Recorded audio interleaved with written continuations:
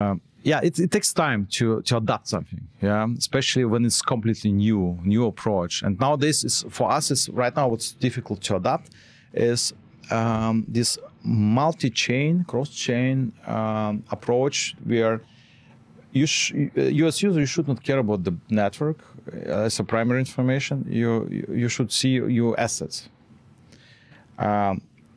We get sometimes bad feedback from the customers. They don't like first to choose the asset and then the network. But this is the way kind of to bring more adoption for cross-chain swaps. So that's why we were able also to grow our cross-chain swaps, because it's easier to understand that, okay, I have now USDC on Arbitrum, and I can easily buy Uni on Uni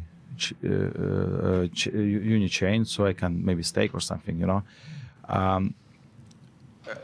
If you wouldn't do that, the people would maybe not use our new feature. So it's like, so you little bit pain to adapt. You know, it's a little bit, it's a pain to adapt new approaches, new technologies.